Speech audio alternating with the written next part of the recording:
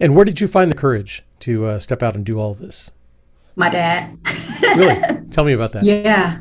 Yeah. My dad. I've been thinking about that a lot lately. And I remember one time kind of sums up this. So I was about five or six, and I had a new bike. I had new roller skates, and we loved going to the park as a family. And so my mom and dad, put me in the car. We went to the park, and I put my roller skates on so I could learn how to ride the bike.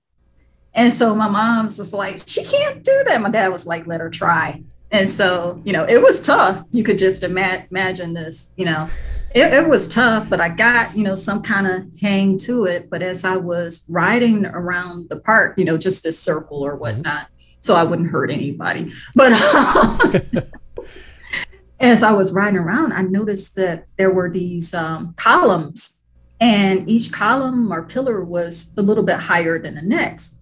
And so fell off my bike, took my roller skates off, and I stood by the lowest one. And so my dad's walking up with my shoes, and he was like, you want to jump? And I don't recall ever answering him. I just, kind of smiled. He was like, go ahead. My mom is standing back by the car, and she's don't let her do that. She's going to hurt herself, steadily protesting. And so I jumped off the first one, jumped off the second one, and I keep going. Well, it eventually got to two pillars where you had to climb up a little bit in order to stand on top. And so I got to the one that was going to be the tallest. I stood there, and my dad was like, go ahead, I'll catch you.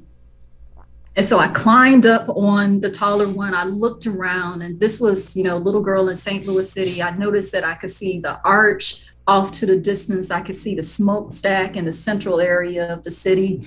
And it was like the greatest thing in the world. And my mom at this moment, she's just, she stopped protesting, but lady about to pass out.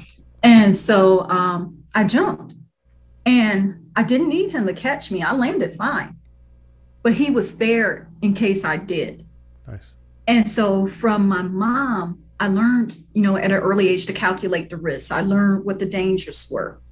But from my dad, he's the one that literally gave flight to my dreams. And he never once told me that something was too much for me, that it was too high. He was like, do it anyway. And if I needed a safety net, he was there. And so I want to tell other women the same thing that he told me. I want to tell them to jump. I want to tell them that they must jump. And by establishing a foundation, a solid foundation of their businesses, they'll have a safety net to catch them, and maybe someone else. Awesome.